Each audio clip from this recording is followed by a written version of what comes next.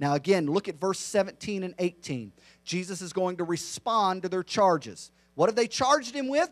Well, they've said, Jesus, you've broken the Sabbath. Okay, that's our first charge.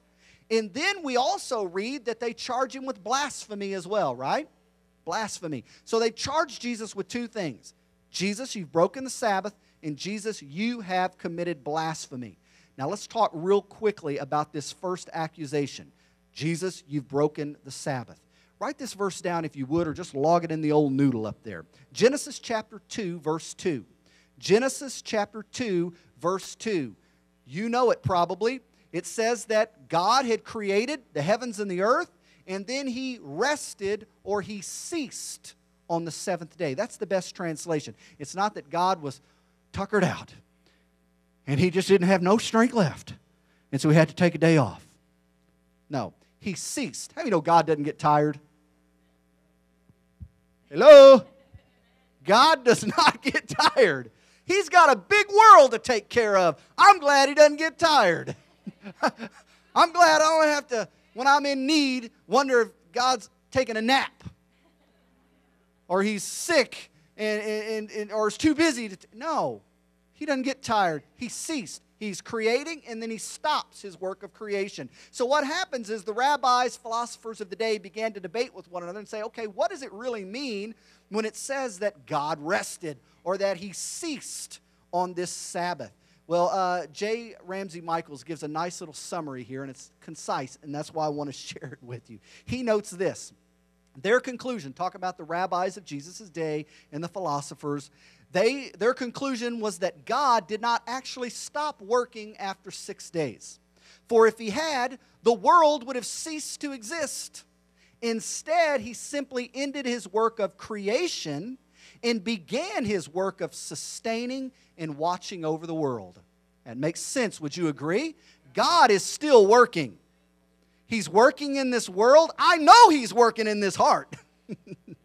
He's working in your heart and life too, isn't He? So yeah, God's working, and guess what? Does He do a work in your life on the Sabbath day? Yeah, it's not like God only works 6 days and then on the seventh day He doesn't do any work in your life or in this world. So again, you hear where they're coming from, okay? And so we find what happens is the rabbis did say, okay, God does in fact work on the Sabbath, but man is not like God, so man should not work on the Sabbath. This is what should distinguish God and man. Everybody following their thoughts so far? Now notice what happens here. What's the real point that's trying to be made here in our text, okay, in John chapter 5? Well, since Jesus is in fact the unique Son of God, which we've seen the Gospel of John lay that out. Jesus is that beloved, unique Son of God. He is God's official representative on this earth. We talked about that last week, right? So again, because Jesus is the unique Son of God, because He's God's representative, therefore, if God can continue to work positively in His creation on the Sabbath and not take a day off or totally rest, it only stands to reason that Jesus is not wrong for doing works of grace and mercy on the Sabbath day. Did everybody follow that? Okay? So again, Jesus is using great wisdom here, okay? And He's saying, listen, because I'm who I am, that gives me the divine right to be doing good on the Sabbath. Remember, over in the Synoptic Gospels, Jesus will in fact say it is lawful to do good on the Sabbath, because the main emphasis was on not doing bad or evil on the Sabbath. Jesus said, well, that's all right. Yeah, sure, don't do evil on any day, but don't forget, it's lawful to do good on the Sabbath. How do you know it's lawful for us to do good on the Sabbath? Hello? And so again, this is where Jesus is coming from. Now let's wrap things up just briefly talking about this second accusation. Again, Jesus has been accused of committing blasphemy. What causes the red flag to go up? Jesus has not only done something that they felt like only God should be able to do on the Sabbath, but now Jesus is using God language, we would say. Jesus doesn't refer to God as our Father. How does He refer to God? My Father. This was taboo in ancient Judaism. Nobody talked about God being their personal own, my Father. Even Jesus, remember when He told His disciples how to pray? How does the disciple or Lord's Prayer begin? Our Father who's in the heavens, hallowed be your name. Your kingdom come, your will be done on earth as it is in heaven. Give us, not me, give us. Everybody say us. Give us today today's bread. Forgive us our debts as we've forgiven our debtors. Lead us not into times of tribulation past what we're able to stand, but deliver us from the evil one. So when Jesus uses this kind of terminology, my Father, red flag, because they held that Jesus was claiming to have some unique relationship with God that they didn't have. And of course, we know as the Messiah, as the Son of God, He does in fact have a relationship with the Father that you and I don't have. Hello?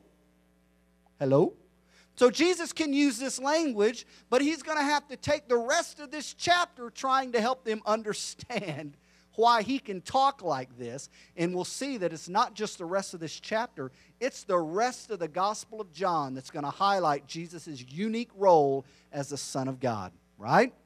And so again, it's a great, great passage. But here, because He talked like this, they said that He was making Himself equal, putting Himself on equal footing as God. And this is what they had a really, really big problem with. John chapter 5, verse 19 is where we're going to start. So, Shell, take us away.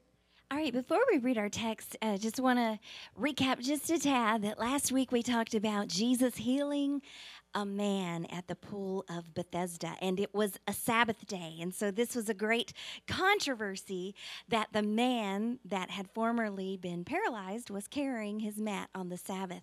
So this week we will carry on in the context as Daniel said at verse 19. Let's read it. It says, Jesus said to them, "Truly, truly, I say to you, the Son can do nothing of his own accord, but only what he sees the Father doing. For whatever he does, that the Son does likewise. For the Father loves the Son and shows him all that he himself is doing. And greater works than these will he show him, that you may marvel.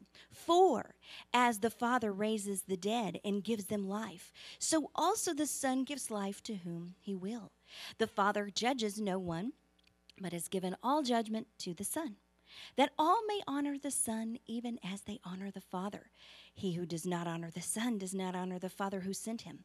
Truly, truly, I say to you, he who hears my word and believes him who sent me has eternal life.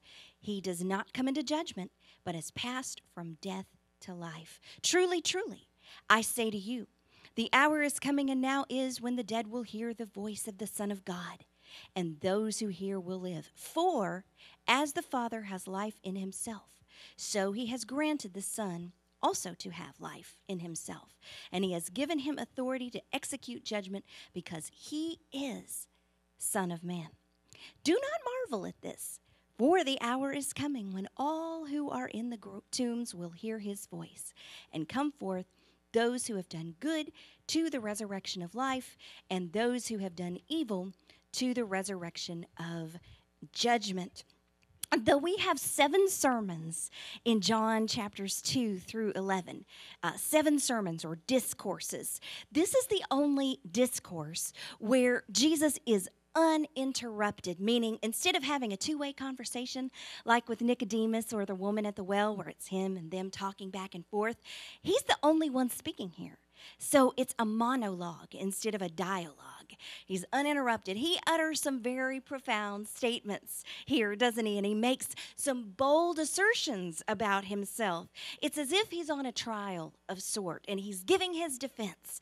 And we'll see later he's got witnesses. And you can see that verse 19, truly, truly, I say to you, the Son can do nothing of his own accord.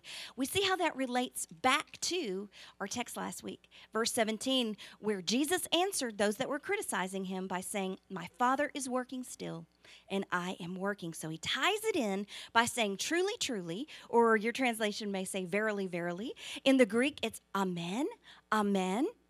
And we've mentioned this before, that there are 25 times in the Gospel of John where Jesus will emphasize something with that double amen, amen, amen, or truly, truly. And 3 of them occur here. And so it's very important. Of course, everything Jesus says is important. But when we see this phrase, it really highlights the fact that we should pay careful attention to his words, that what he is saying is of utmost importance to our ears. He's only doing what the Father has told him to do. He's not doing anything of himself, he says. He's not, as he's being accused of, he's not in opposition to the Father. No, he is carrying out the Father's wishes. He's doing exactly what the Father told him to do. We remember Moses would even say in Numbers chapter 16, verse 28, it says, "And Moses said, by this," he's talking to the people, "you shall know that the Lord has sent me to do all these works." Remember the signs and wonders that Moses did. "He sent me to do all these works, for I have not done them of my own will," Moses will say. And of course, Jesus is the fulfillment of that prophet like Moses that was prophesied. And so we see here that the Father led Jesus to the invalid at the pool, and Jesus healed him in an instant. And I like what D.A. Carson says. He says, "It is impossible for the Son to take independent, self-determined action that would set him over against the Father as another God." So, no, that's not what he's doing. He is acting on his Father's behalf. The Father's love, D.A. Carson will continue, the Father's love for the Son expresses itself in his free disclosure. And the Son's love for the Father does so in his obedient submission to the Father's will, including death on the cross. Including death on the cross. He is submissive to the Father's will. So Jesus isn't hostile to God the Father, as he's accused of here. He's not in rebellion to the Father by healing on the Sabbath. No, he is carrying out the Father's wishes and says he is dependent upon the Father. Verse 20, Jesus starts off by saying, "For the Father loves the Son." And then he gives this little proverb about an apprentice learning from his master teacher. And at the time of Jesus, sons usually learned their life's work, their life's trade from their father. At the time of Jesus, the Father would pass on the trade to the Son, and the Son would carry on the work of the Father. And so we know that Joseph trained Jesus to be a carpenter. And so here Jesus is alluding to that very earthly imagery of a father training the son. And so Jesus brings it a step higher to talk about his heavenly Father. He's carrying on his work. Did you notice? I tried to emphasize all the 4 statements. There's 4 of them here. 4 statements. In Greek, it's the word gar. And they're all right together in his passage. And as we said, he's on a trial, and he's making his case. He is making his defense with these proofs. 4, this proof, 4, that proof, 4. And he is making his defense. Jesus says we'll see greater works, meaning greater things than healing an invalid. We'll see works of salvation. And Jesus will also speak of raising the dead and executing judgment. Raising the dead, executing judgment. When we look at the Hebrew scriptures and also the literature from the Second Temple period, we notice that raising the dead or giving life and executing judgment are things that only God can do. Only God can do. And as the author by the name of Kostenberger says, he points out that literature concurs that raising the dead and giving life are the sole prerogatives of God, meaning nobody else can do those things but God alone. And most of Jesus' contemporaries didn't believe that the Messiah had the authority to actually raise the dead. Remember, not all believed that the Messiah would be God, that he would be divine, or that there would only be one Messiah. Remember, we've talked about the varying vast amount of opinions at the time of Jesus. But so Jesus makes it clear here that as the Messiah, he will give life and he will execute judgment on the Father's behalf. And so then we see in verse 21, there's that 4 statement again, another proof. Jesus speaks of raising the dead. Again, according to the Hebrew scriptures, only God can give life. Remember, it's God himself who breathed the very breath of life into Adam. And every day, he allows life to come into this world and also depart from it. Every day, every minute of every day, we could even say. He can raise the dead as well, both here and now, like he's going to do very soon with Lazarus. He can raise the dead here and now. And of course, in the prophesied resurrection as well. So the Father, just as he gives life, so too Jesus says the Son gives life. In verse 22, Jesus speaks of judgment. Again, two of the prerogatives of God are giving life and executing judgment. And as we see that the Father has assigned all of the judgment to the Son, he says the Son is going to be the judge, and that's because the Father has given this authority to him. Let's reread verse 23. It says that all may honor the Son even as they honor the Father. He who does not honor the Son does not honor the Father who sent him. We know that sometimes God would give great honor to those who would represent him. We see that throughout the Bible. King David, King Solomon, he gave great honor to those people. But no one other than Jesus was ever given the same honor as God himself. Only Jesus, because of course he is God. The one who does not honor the Son is in effect not honoring the Father too. God's word and Jesus' word are one and the same. And Jesus makes it clear if we want to be right with God, there is no other way to come to the Father except by Jesus. No other way. He makes it that simple for us. Verse 24 speaks of eternal life. And as we've stressed so many times before, the Gospel of John emphasizes that eternal life is not just for a future gift. It's not just for the future, but present reality for those who believe on Jesus. We have abundant life. But it does seem like many, if not most of the people of Jesus' day were influenced by passages like Daniel 12:2, where it talks about the resurrection of the righteous. And maybe they thought of eternal life as a gift to the righteous after the resurrection.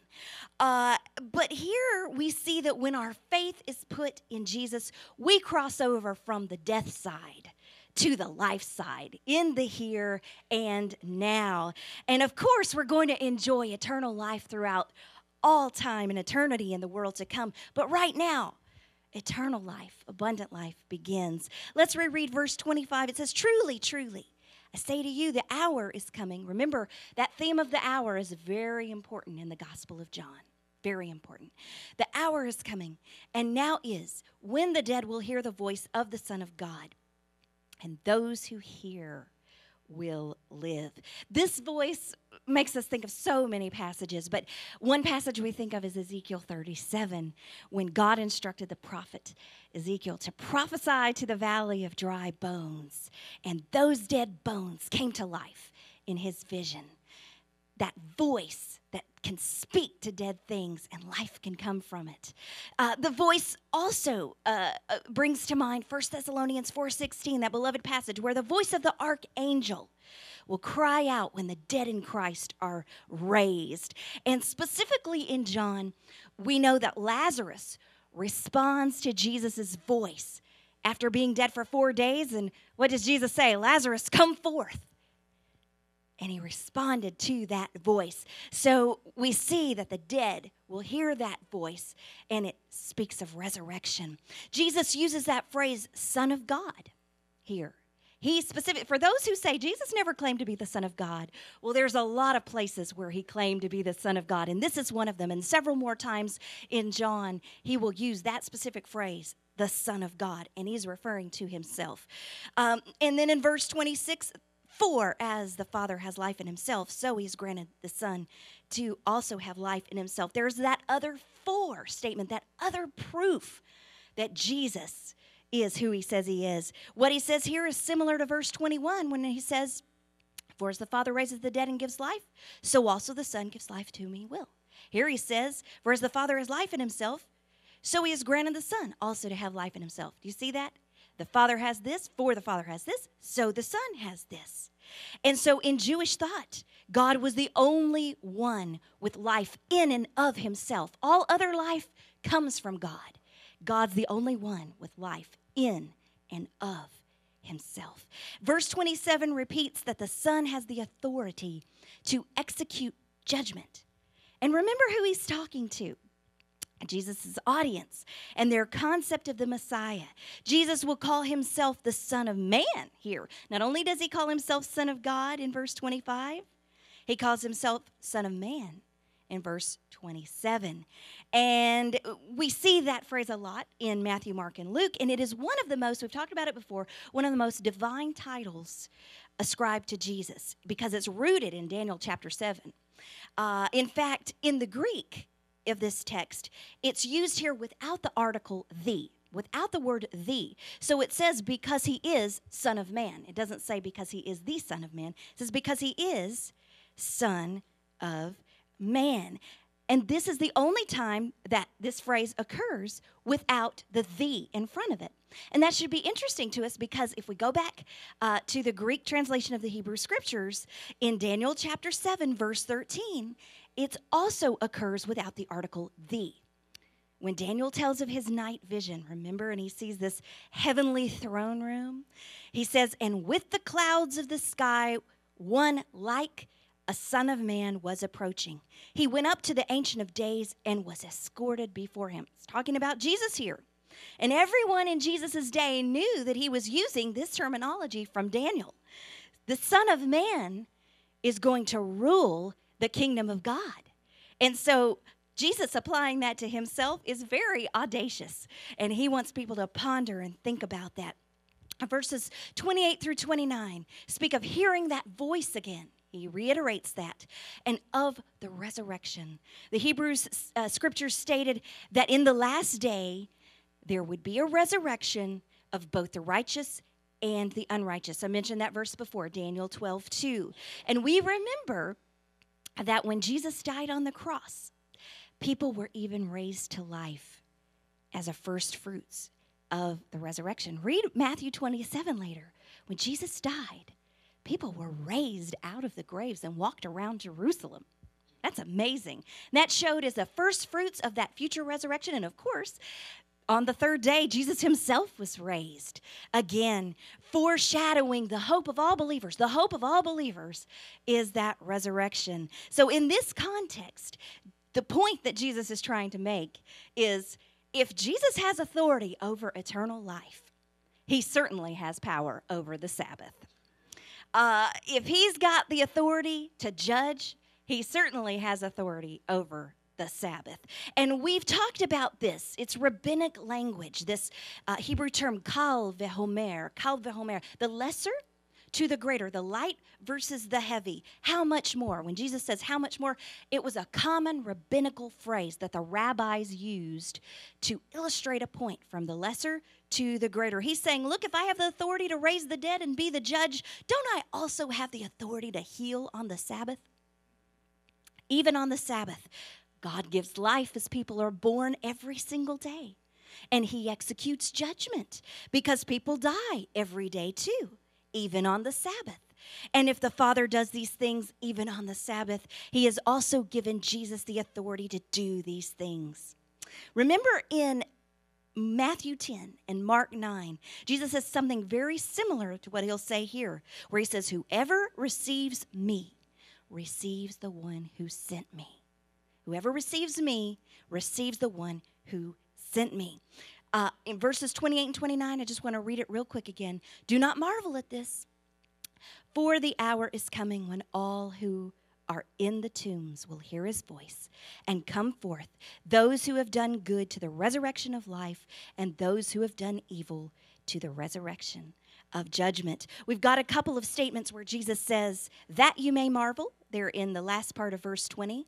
And here he says, do not marvel. So he shows us the right way and the wrong way to marvel, so to speak. Do not be amazed at what he has said, that in this life, Jesus the Son, in his capacity as Son of Man, Son of God, he raises the dead also, and he executes judgment also. We see him dividing those, in this verse, those who have eternal life and those who are condemned based on what people have done. Based on what they've done, their actions. That is, their actions of how they have responded to Jesus. Did they accept him or not? And whether they have the eternal life or eternal judgment will depend on what have they done with Jesus. Much like Jesus separates the sheep and the goats, the wheat and the tares. That's that same imagery that he has here as well. Life and death are directly tied to our response to Jesus. Life and death are directly tied to our response to Jesus. I love what Francis Maloney says. He has a wonderful thought, and he says, the criteria for one's post-tomb experience of resurrection will be their pre-tomb lives. The criteria for one's post-tomb experience of resurrection will be their pre-tomb lives. So what we do in this life with Jesus obviously does matter in the world to come. Life and death are directly tied to what we do with Jesus. So Dan, continue on as Jesus continues his defense here in this chapter. So let's look at it. Verse number 30, Jesus again says, I can do nothing on my own authority. As I hear, I judge, and my judgment is just, because I seek not my own will, but the will of him who sent me. Verse 31, if I bear witness, here it comes, if I bear witness to myself, my testimony is not true. There is another who bears witness to me, and I know that the testimony which he bears is true. You sent to John, and he has borne witness to the truth. Not that the testimony which I receive is from man, but I say this that you may be saved. He was a burning and shining lamp, and you were willing to rejoice for a while in his light. But the testimony which I have is greater than that of John. For the works which the Father has granted me to accomplish, these very works which I am doing bear witness that the Father has sent me.